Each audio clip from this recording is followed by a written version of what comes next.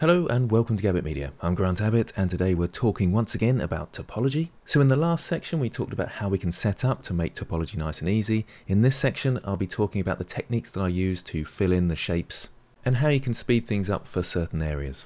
Once again, remember to check out my website and the playlists in the description and the playlists on the channel for more free courses and detailed guides about what I'm talking about. Also make sure you check out my character course if you haven't already. Okay, so here's where we got up to last time. And I need to think about how I'm going to place my different faces over the object. Well, there's this idea of edge flow. If I use my annotation tool over here, you can see there's a natural edge flow going across here and up around to here, one going across here and down there, an obvious one for the mouth that goes around here, and I'll retopologize the teeth separately, one coming around here. So with all those, it's a good idea if your topology follows those kind of flows. It will also be intermingled with a flow that goes around our object like this also. So you can see how there's going to be a point where this flow meets this flow. And we need to try and maybe hook this up in this way. And you can see I'm going to have trouble just here where there's a triangle. And that's the tricky bit of retopology. Where these two edge flows meet, we've got to somehow keep it to quads, try and keep the faces to a minimum. For example, in here, I could just come in here and keep going along here, and this one could disappear. But then we start getting smaller edges down here. So I need to figure out a way of linking these two loops together with maintaining a quad-based mesh. Now don't panic too much, especially as a beginner, if you do have to have some triangles in there, because it's just too confusing to figure out, because it's not a complete disaster. But generally speaking, it's much easier to model with quads, because let's say around the eye we wanted to have a bit more detail. If the topology is good, I can just do a loop cut around it again to add that detail. If I've got triangles in there, loop cuts don't go through triangles, so I'd need to actually manually go around cutting the new topology. Or if your topology flow doesn't work, you'll try putting in a loop cut and then it will disappear and go looping around all over the place somewhere else. I'll explain more about that later. But just know that the important rules are try and keep the flow of the object, try and keep your polygon count down as low as you can so you can add topology later, and try and keep to quads.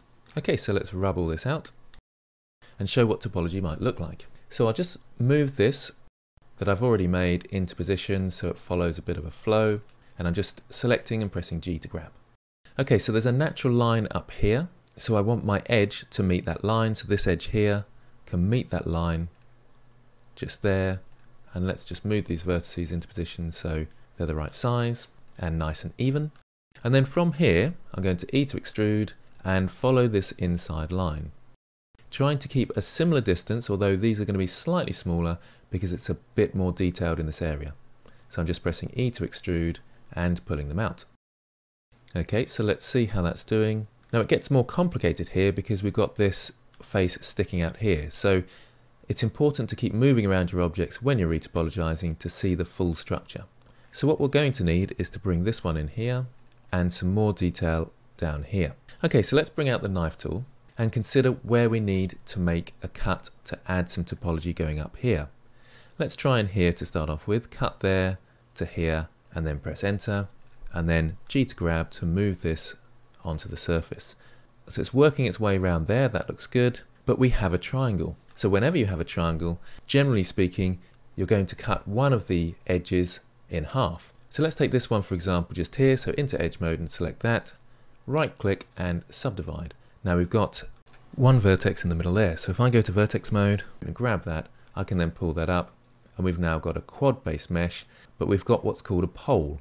And the pole is any vertex that has more than 4 edges going into it.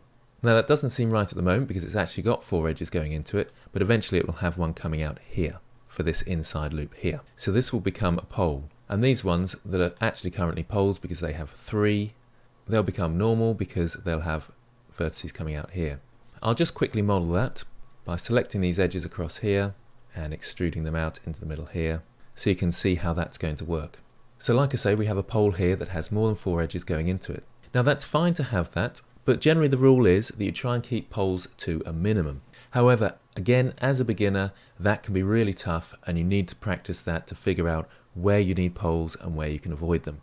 So try not to panic and worry about them too much. And you might find when you're retopologizing that you're putting poles in and then you're actually finding that you don't need one, so you can readjust your topology a little bit later on.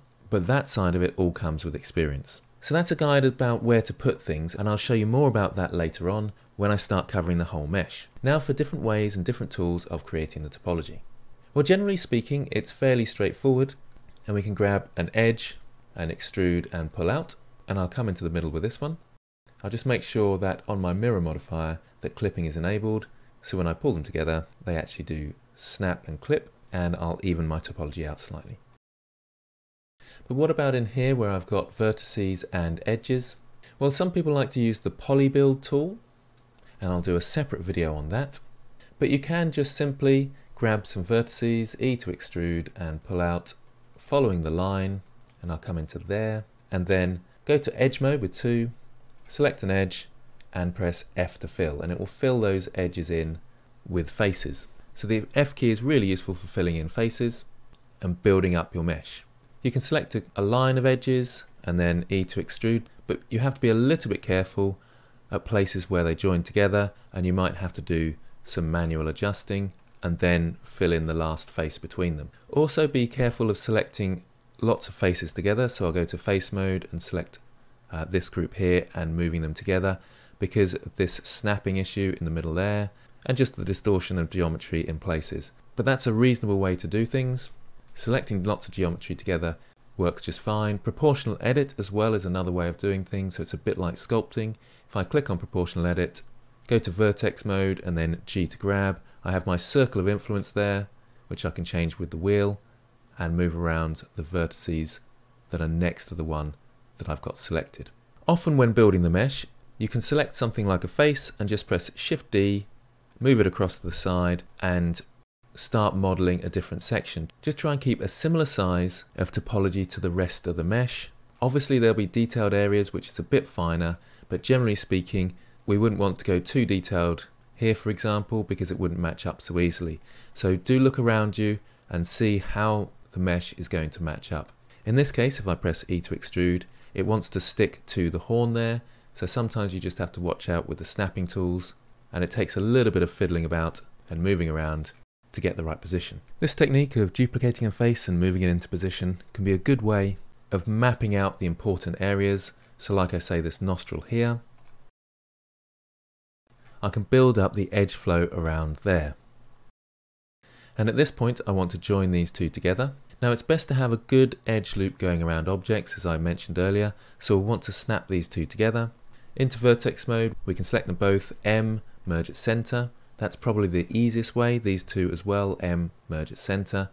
Or you can use the vertex snapping tool, and I can select a vertex and just G to grab and snap that onto one of the other vertices. If you snap it onto another vertex, make sure you've got the merge vertices option selected, so that when you grab and merge it onto another vertex, it actually disappears. Now that's not working at the moment.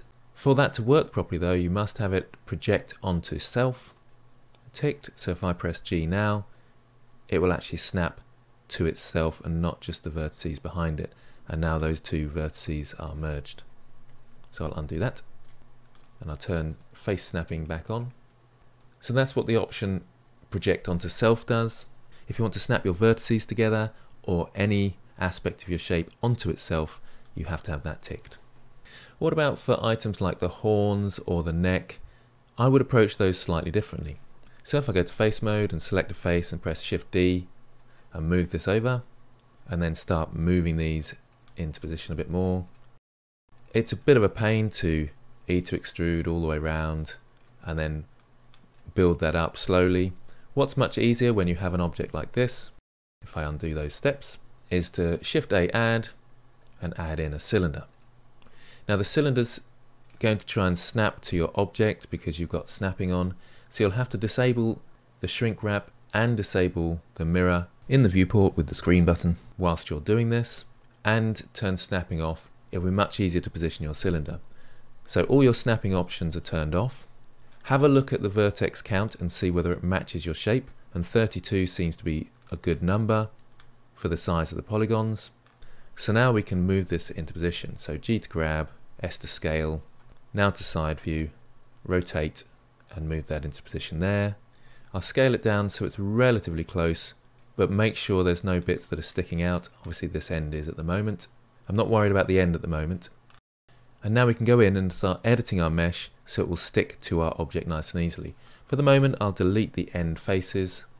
You can do this technique with mesh on the end, but it's far more difficult. Just to simplify things for demonstration, and I'll do a loop cut to even my topology out. So in this case it was 11 cuts, and at this point with my mesh surrounding my object, we might have slight problems here, but I'll talk about those in a second. Make sure it's surrounding your object and not intersecting it. So if I, with proportional edit, grab this, make sure that it's not intersecting it like this, and we're going to turn our shrink wrap back on, and you can see that topology then shrink wraps to our object. So we've got some problems just here, so I'll turn off the shrink wrap for now, and with proportional edit enabled but still not with snapping on, I can select some of these and just press G to grab and make sure that they're not touching this edge here. The same for this one around here. Okay, so that looks like it's going to work now. If I turn the shrink wrap back on, it's still having a problem because it's still too close, so I'll turn that off and get it a bit closer. Again, just watch out for when it intersects, so around there is when it intersects. And just try again, turn it back on, and we're having problems this side but not this side. I've just remembered that it's mirrored, so I don't actually need to do half of this. So I'll turn my shrink wrap back off, quickly into wireframe mode to delete half my mesh here. And it obviously shares the modifiers with the original mesh because it was added in edit mode, so it is part of that original retopology mesh. Obviously I've got mirror turned off, so it will be there when I re-enable that in just a moment. Back to solid mode, and let's see the problem vertice just there. So let's grab this face and just pull that in a bit more. And there's a bit of overlap there, so I'll just pull that out and it should work and shrink wrap now. Okay, so you can build up things like arms this way, legs this way, by using a cylinder and wrapping it around the outside of something, and the shrink wrap does the rest.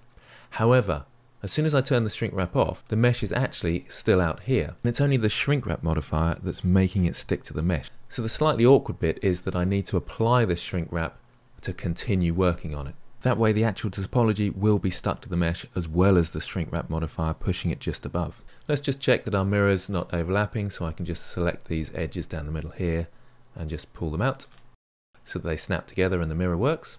And I should now be able to, in object mode, apply the shrink wrap, and now when I go to edit mode it's all stuck to the object, and then I can go back to the shrink wrap and just add it again using the dragon and upping the distance slightly and making sure it's outside surface. So there seems a few steps to it, but once you get used to it, it's actually fairly straightforward and quite simple. So to put it simply, we're adding a cylinder, we disable the snapping options and the shrink wrap to move it into position, and then we add them once again so that we can see that shrink wrap happening. And then we actually apply the shrink wrap modifier so that it is actually sticking to the mesh, and then we re-add the shrink wrap modifier so we can start moving it about above the mesh once again. Okay, so those are some retopology techniques that you might find useful. Some problem areas you might come across, let's try and extrude all these out together. It can work, as you can see there, and it's doing a pretty good job really, but sometimes you'll get some snapping problems and they'll sort of try and snap to the top ones and all sorts. So try and avoid that where possible and go for areas that you can easily see. So if I come across down to here, for example, let's just quickly turn on cage on so it's a bit easier. Make sure I can see the objects and make sure that horn isn't going to get in the way, and then E to extrude and pull out. Then come to this section here, from here to the center. Make sure this horn doesn't get in the way. Turn proportional edit off, E to extrude and pull that out and just go as far as I can, and then F to fill the bits in between. So you can build up in sections and then just fill the areas in between as you need to. So that's the techniques used for retopology. In the next video I'll talk through the retopology of the entire dragon and the different techniques I'm using and obviously when to use those techniques, and a bit about the topology flow. So thanks for watching, and I'll see you next time.